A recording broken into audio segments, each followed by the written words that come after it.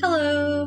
My name is Meerah, and I'm a Lorekeeper in one of Yogg-Sothoth's libraries, and today I wanted to talk about the Deep Ones. The race first appears in his short story Dagon, which was written in 1917 and published in 1919, but would not be named until The Shadow over Innsmouth, which was written in 1931 and published in 1936. The Deep Ones are definitely one of my favorite fantastical races. They are also known as Fishfolk, Kelpie, mermaids, sea demons, sea people, scaled ones, sirens, and those from below. The Deep Ones are humanoid beings with a combination of fish, human, and amphibian traits, often described as having gray or green-tinted slippery skin, white stomachs, scaled ridged backs, webbed clawed hands, and gilled necks. They have heads similar to that of a fish, with mouths filled with sharp teeth and eyes incapable of blinking. They are said to move around by hopping or occasionally moving on all fours. They are described as having croaky voices and speaking a language that is not English. Deep Ones are a very diverse species, much like the fish in the sea, and come in a variety of subspecies, including one that is virtually blind and lives primarily in underwater caves. The town of Innsmouth has a pact with the Deep Ones. Dagon and the Deep Ones bless the town with abundant fish